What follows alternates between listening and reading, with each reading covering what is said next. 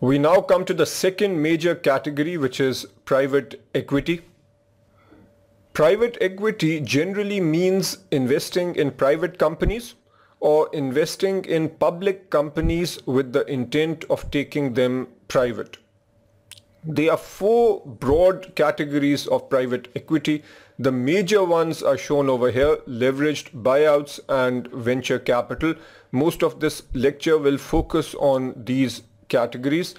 Two other categories which are mentioned sometimes are developmental capital and distressed investing. I'll just say a little bit about these two strategies here, and then we'll focus on the top two. With development capital, we might take a minority equity stake in an established company.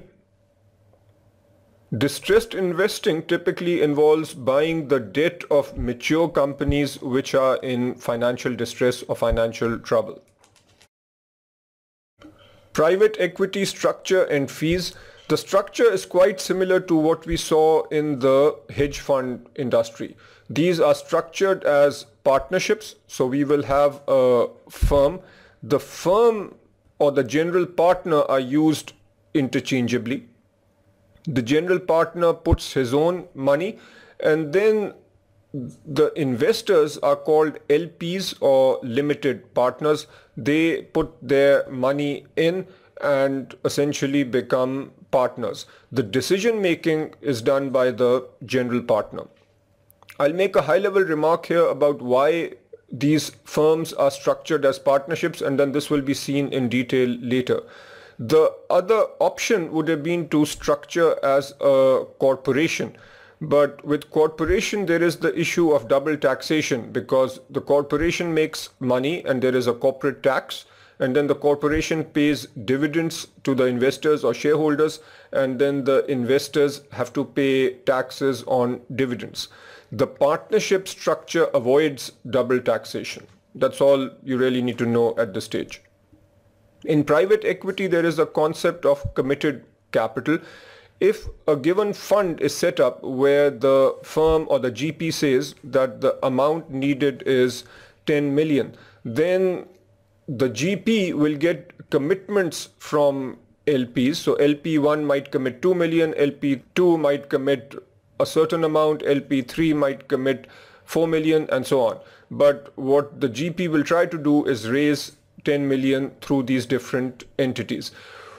Committed capital means that this amount is committed by the LPs. It's not explicitly given upfront.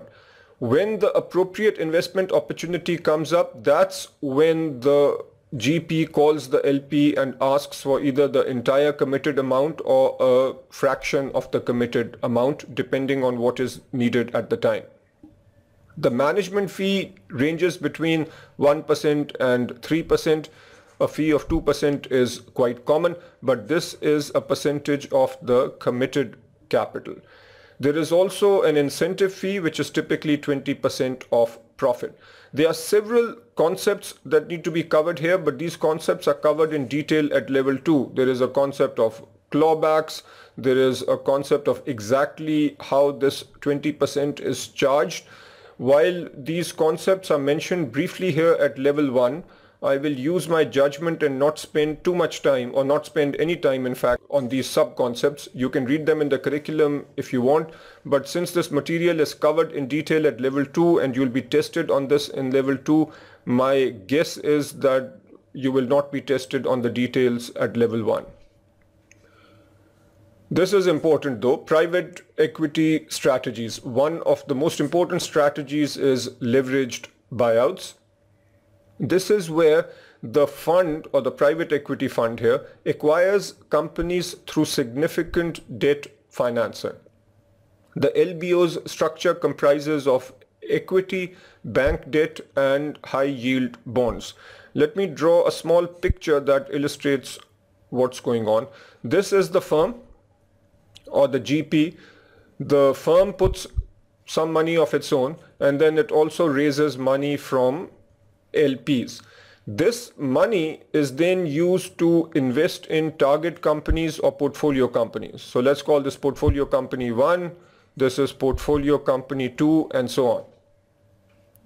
When the firm or the GP invests in a portfolio company, it will put some money of its own. For example, it might put 20% of its own, so 20% is equity, but there'll be a lot of borrowing, a lot of debt. That's why it is called a leveraged buyout.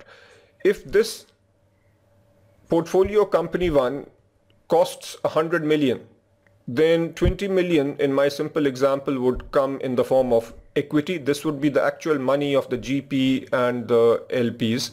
70% or 70 million might come in the form of bank debt. This is typically a significant chunk. And then perhaps 10 comes in the form of high yield bonds. Clearly, this company is probably not a company which is performing extremely well. Therefore, the bonds issued over here would classify as high yield bonds. So this simplistically is the capital structure, and notice the high use of bank debt. There are two types of leveraged buyouts. One is called a MBO, where the current management team purchases and runs the company. So if the management team over here is purchasing and running the company, that's called a MBO. The one that is perhaps more common is a MBI, which is a management buy-in. The current management team is replaced and the acquirer, who is the GP, brings in a team which runs this company. Or obviously there might be a combination where the management, some of the management is retained and some management comes in from the GP. It's more important here to understand the characteristics of these target companies or portfolio companies. Generally, the company that is acquired will have an undervalued stock price. Here the assumption is that we are taking over a public company and we are purchasing it, so it will then be made private. The management needs to be willing.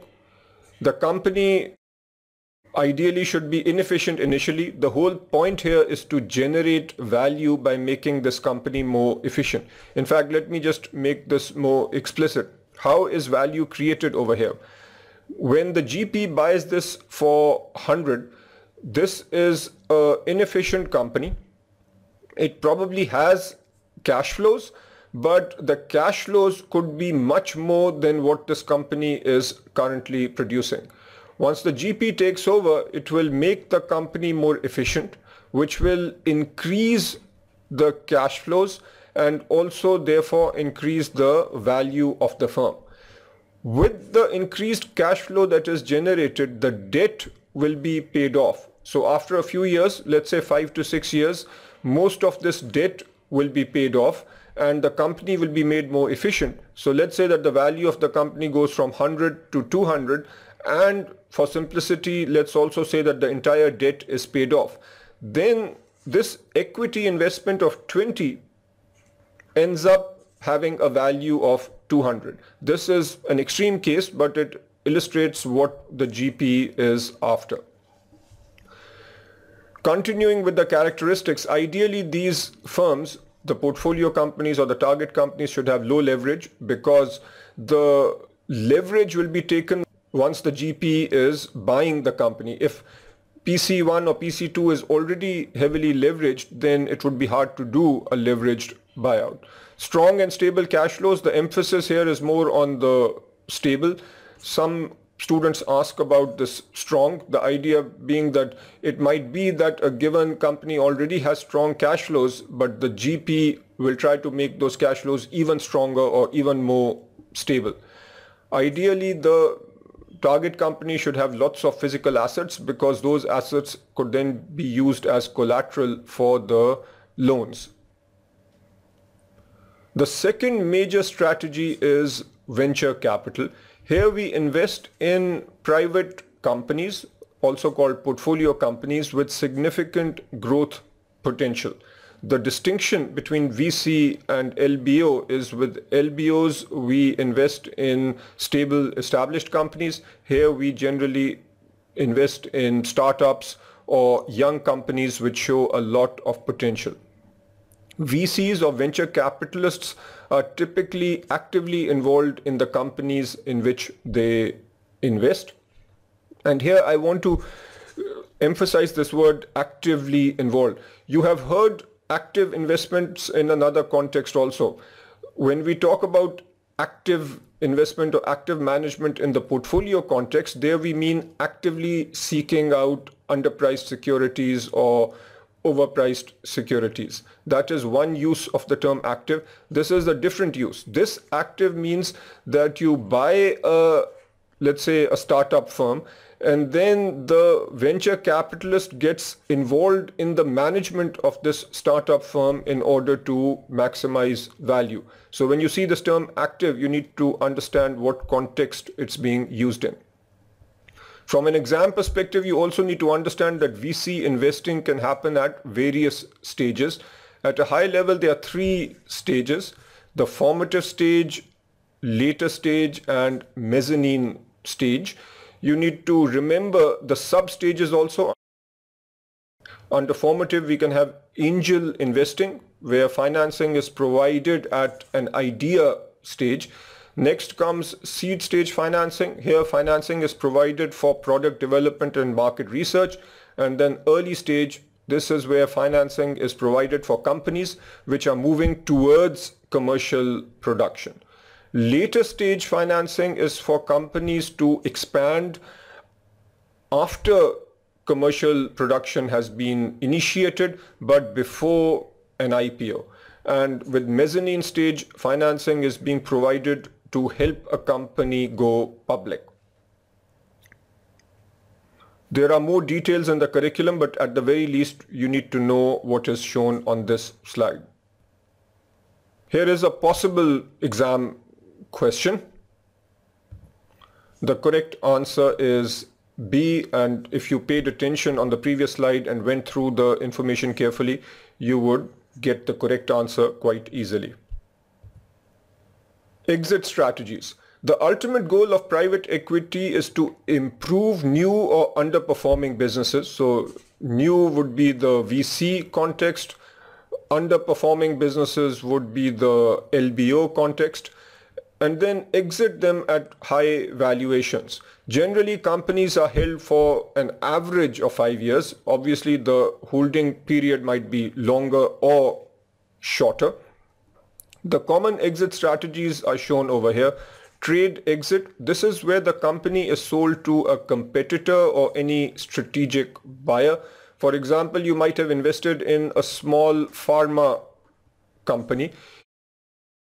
You being, let's say, the general partner, then sell this company to a larger pharma company. That would be an example of a trade sale.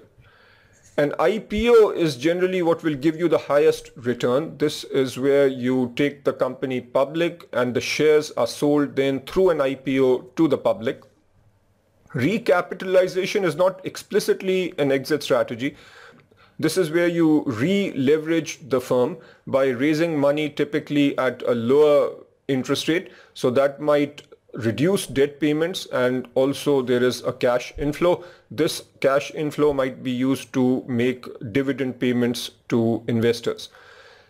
There can be a secondary sale where the firm is sold to another private equity firm. You might be a VC that focuses on early stage, and once the company has matured to a certain level, you might sell it to another private equity firm that focuses on later stages. And the worst case scenario is a write-off or liquidation. This is where the company does not look promising anymore, so you either write it off, and or if there are assets which are worth something, you sell off those assets, settle the liabilities, and get out. Diversification benefits, performance and risk.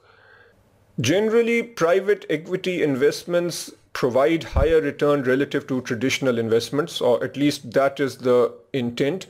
The reason why this probably happens is with private equity, we have access to private companies.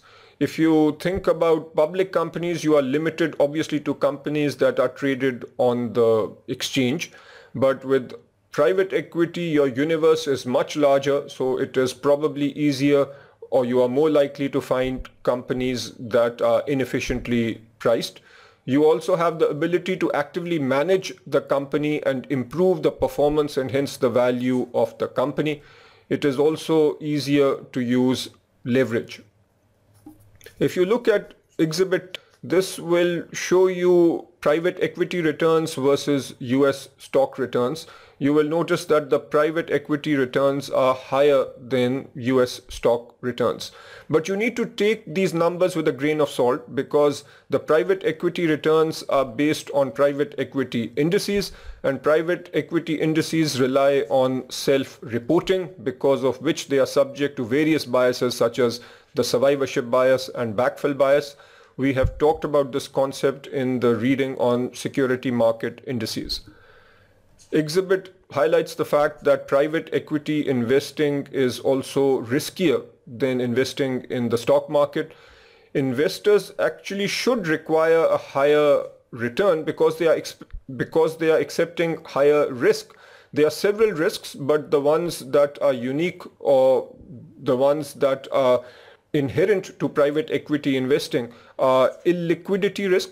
As you have seen, when you invest in a company through a private equity fund, obviously you put in money, you can't just immediately sell the portfolio companies. So private equity investments tend to be somewhat illiquid. You put your money in and then you expect returns in 4, 5 or 6 years. Plus, given the amount of leverage involved, there tends to be leverage risk. This is more on the LBO side, where there is high use of leverage, and this is less so on the venture capital side, where the use of debt tends to be lower. As a general advice for investors, you should identify and invest in the best performing private equity funds. There is research that has indicated that the top performing private equity funds tend to produce much better returns than funds that are not performing very well. And the reason is somewhat logical. Private equity investing, so the GP needs to be extremely skilled at what he does. And given the amount of skill involved or the level of skill involved, obviously picking the right GP and picking the right team is critical. Portfolio company valuation. As we saw with hedge funds, here in private equity, a given private equity fund will have several portfolio companies. The overall value of the fund obviously depends on the value of the portfolio companies. The question then becomes, how do you value these portfolio companies? As we saw in equity, there are 3 broad strategies. Either we can come up with a value based on market numbers or comparables. We use ratios here. Or we can use discounted cash flow analysis, where we take each company, estimate the future cash flows and then discount back. Or we can use asset-based valuation methods, where we look at the assets, the market value or the fair value of those assets, and then subtract the fair value of liabilities. Example 7 in the curriculum is based on using multiples, which is this method. I'll give you a simple example, after which you can also try example 7. If a private equity firm is considering buying a firm which produces online educational content, and this firm has an EBITDA of 100 million. In the past year, 4 such firms were sold at an average of 10 times EBITDA. What is the estimated value? The best estimate given the data here is EBITDA of 100 million multiplied by the multiplier of 10. So our estimate would be 1,000 million or a billion. Investment considerations and due diligence. You should consider current and anticipated economic conditions when you make private equity investments. Specifically, you should look at interest rate forecasts, whether capital will be available or not, and you should also consider refinancing risk. If refinancing becomes unavailable, then the probability of default might go up. Don't worry too much about this. The curriculum doesn't give much details either. Long-term commitment, you need to recognize that your investment in private equity essentially requires a long-term commitment. When you put money in, most funds will be in existence for 5 to 10 years. So your money will come back over a multi-year period. You should be extremely careful about selecting the general partner. I have already alluded to this earlier. The due diligence questions which we saw earlier when talking about hedge funds will also apply over here. Since this particular area, selecting portfolio companies, requires a lot of experience and knowledge, you need to make sure that the GP has that experience and knowledge before you invest in a particular fund.